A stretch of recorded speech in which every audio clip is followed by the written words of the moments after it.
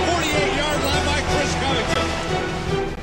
This is Inside Georgia Southern Football with Chris Hatcher. Inside Georgia Southern Football with Chris Hatcher, brought to you in part by East Georgia Regional Medical Center. Your health, your community, your hospital. The Georgia Lottery. Today could be the day. By Harvey's Supermarkets. Come home to Harvey's. BB&T. Best bank in town since 1872. Coca-Cola. The Coke side of life. And by Verizon Wireless, the official wireless provider of Georgia Southern Athletics. Verizon Wireless. We never stop working for you. And now, here's your host, Terry Harvin. Welcome to Inside Georgia Southern Football with head coach Chris Hatcher. I'm Terry Harvin. Coach, back at the prettiest little stadium in America, entering the Southern Conference play. We had great fan support today. It was cheerleader for the day, band for the day. The Southern Conference baseball team was getting their rings today. A lot of excitement. It was a lot of excitement, Terry, and I appreciate all of our fans coming out, especially after a tough defeat we had the week before on the road versus South Dakota State. It was a great atmosphere in Statesboro, Georgia. Our kids fed off of it. It was a great night for football, and I was real pleased with our intensity, our drive each and every play. And anytime you suit up in the Southern Conference, you have to be ready to play. It was a great victory for our football team to start off conference play 1-0. It's the first time we've done that in quite some time, so we're very excited. Again, you got to be ready to play each and every week. Our fans pulled us through. This is the last home game we have for 4 weeks, so it was good to get a big win at home over a good football team in Western Carolina. Even with the threat of rain, the fans turned out, the student body turned out. It was just it was a great day for football. It really was, and we had some first that we'll talk about later on the show with a great defensive performance, great individual performances by Adam Urbano and Lee Chappell. Again, it was a good night for our young football team to bounce back like they did in a dominating fashion, 27-3 over a Southern Conference opponent. We'll take it every single week, Terry. We certainly will. A win is a win. And before I show you those great first half highlights, let's first take a look at the Coca-Cola play of the game. Chappell back into the shotgun, snap back. Has time, floats this, right corner of the end zone. Taylor is open, put an Eagle 6 on it. Touchdown, Georgia Southern.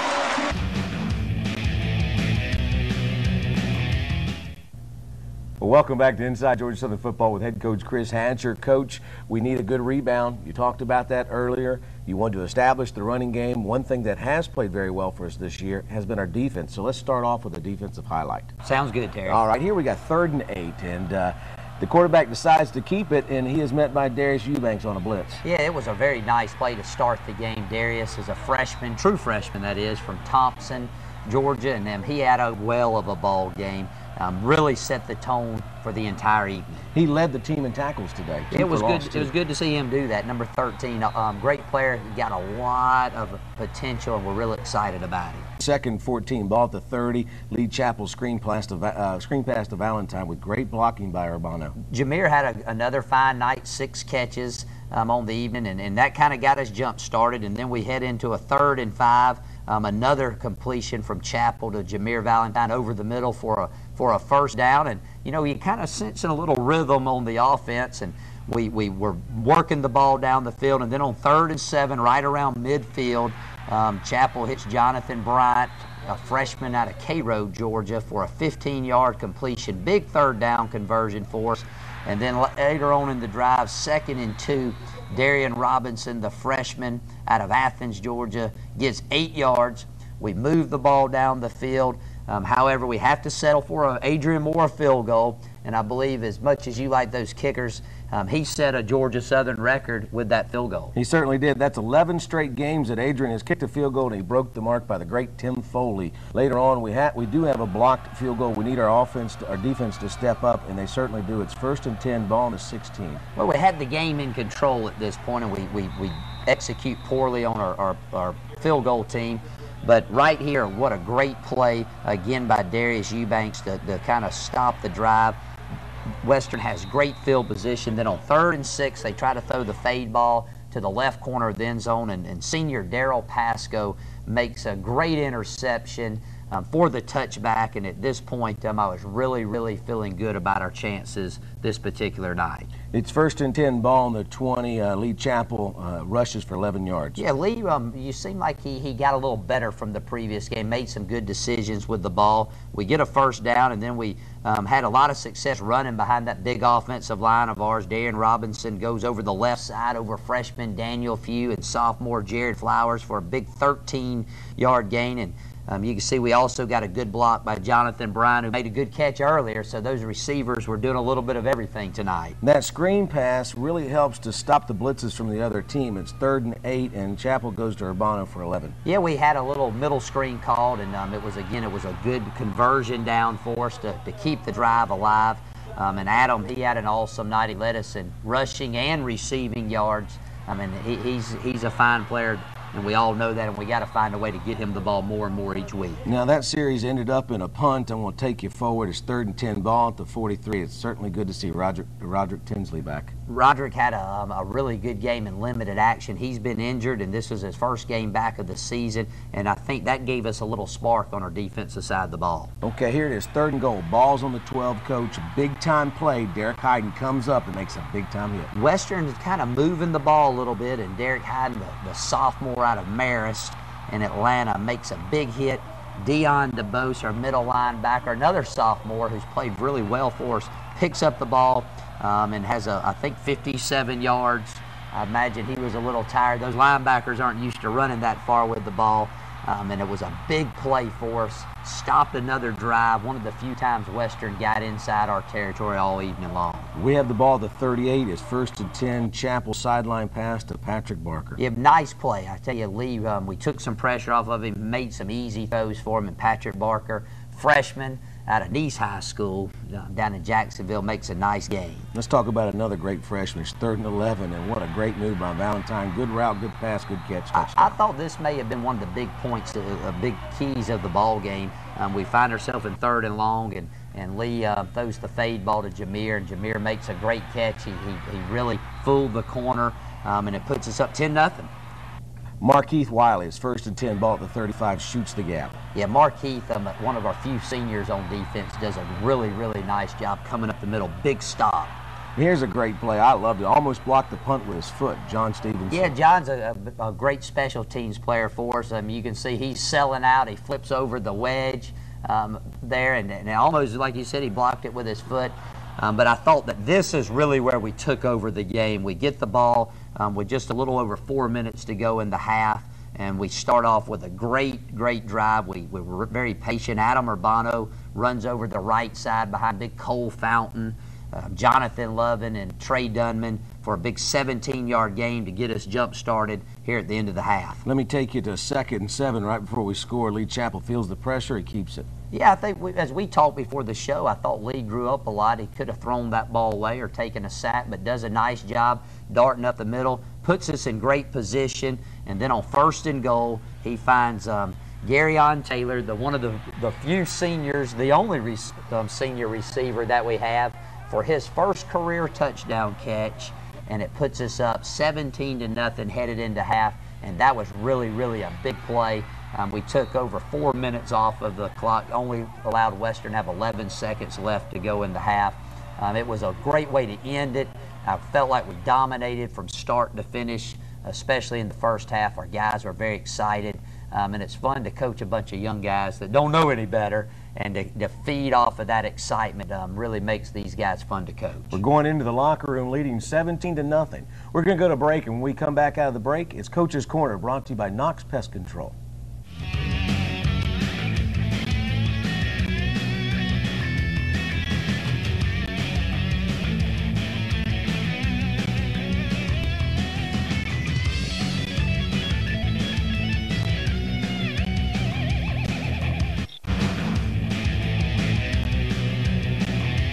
Welcome back to Inside Georgia Southern Football with head coach Chris Hatcher. Well, we get out of the halftime, Coach. We're leading 17-0, so let's jump right into the third quarter. And what a great way to start the third quarter with a great kick return by Ronnie Wiggins. Ronnie Wiggins, a senior, does an awesome job. We stress special teams performance this week.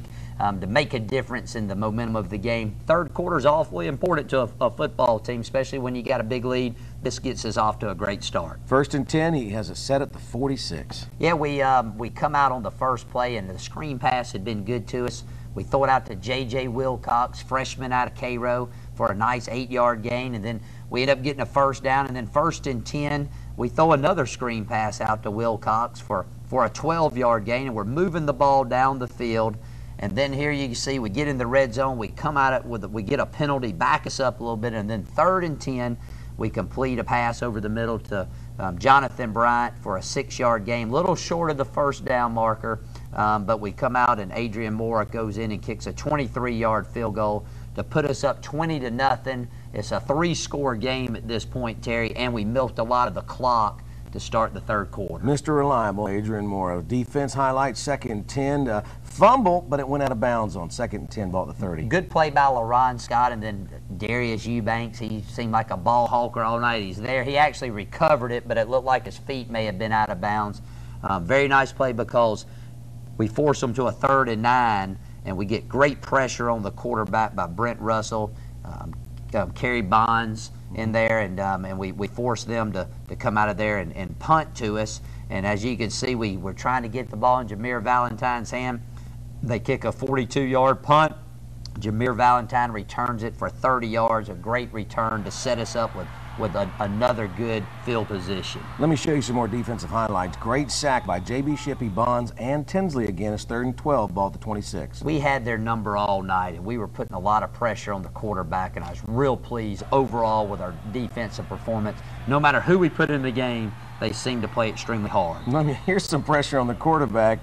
Mr. James Meek, Josh Rowe. He drills him on this 1st and 10, ball at 32. Yeah, you know, it's nice. We see it a lot of freshmen make plays. Josh Rowe, freshman linebacker out of Opelika, Alabama, number 10. And one thing, when Josh gets his eyes set on you, he really brings the pop, and that was a great hit. The very next play, Markeith Wiley just shoots the gap, and you talk about a great hit. Yeah, Markeith got through there, and he looked like he was surprised, and he makes a big tackle for a loss, and we were getting good pressure up the middle. And that's something that concerned me going into the season, is how our defensive line performed, and they really played good tonight. Now, we did have a turnover on special teams, but our defense really held up here. We thought you were going to pitch a shutout here, but considering they only gave up a field goal when the ball was at the 14, I was pretty impressed. Well, I hate to even show it, but we put them down there in a bad situation. We fumbled the punt, and they get good field position, but our defense held, and they got 3 points, and that would be all Western Carolina would get on this particular night. LaRon Scott almost got a pick 6 here. I believe LaRon wishes he had this one back. He made a great break on the ball, read the play perfectly,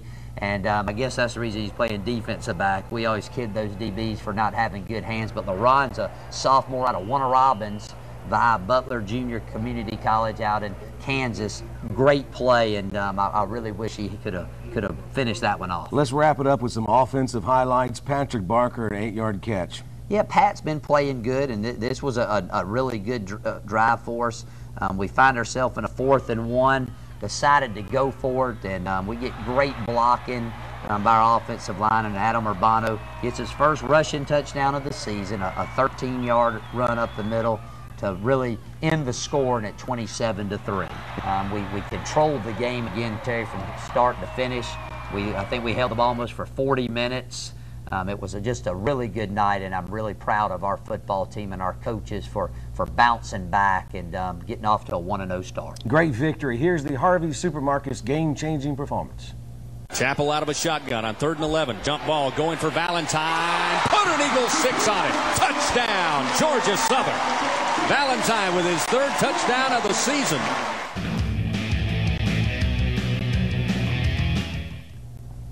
Well, welcome back to Inside Georgia Southern Football with head coach Chris Hatcher. Coach, we always say it, let's put this one in the books. It's time to look forward. We're headed to Elon, 2nd Southern Conference foe. It's going to be our first road test in the Southern Conference. We're facing a quarterback in Riddle. That's a known quantity. He's very good. One of the best wide receivers in FCS up there, and they've gotten us down to the wire these last 2 years. Well, they've had our number, Terry, and they have a mighty fine football team. Pete Limbo, their coach, has done a good job. They're a top ranked opponent. I think, headed into this week, they were anywhere from 10 to 15 in the polls. big game. Our boys know that. We're excited about the opportunity, and our main goal, Terry, is to get a little bit better next week than we were versus Western Carolina, and that's about all you can ask of a young group of boys. But we're excited. We got a chance to go make a mark and be a contender in the Southern Conference with a good showing up at Elon this week. Speaking of good showing, fans, we need you to make a good showing too. If you can make the road trip, we'd love to have you there so we can pull out a victory just one more time. If you can't go to the game, catch it on the radio or go to the website GeorgiaSouthernEagles.com. Special thanks to Party Harbor for the Eagle Fun Zone. That's a great place. And Sonny's Barbecue. Wonderful food in the press box, certainly not helping my diet. Folks, keep Georgia Southern on your mind. For head coach Chris Hatcher, I'm Terry Harvin. You've been watching Inside Georgia Southern Football. Inside Georgia Southern Football with Chris Hatcher, brought to you in part by East Georgia Regional Medical Center. Your health, your community, your hospital. The Georgia Lottery. Today could be the day. By Harvey's Supermarkets. Come home to Harvey's. BB&T. Best bank in town since 1872. Coca-Cola. The Coke side of life. And by Verizon Wireless, the official wireless provider of Georgia Southern Athletics. Verizon Wireless. We never stop working for you.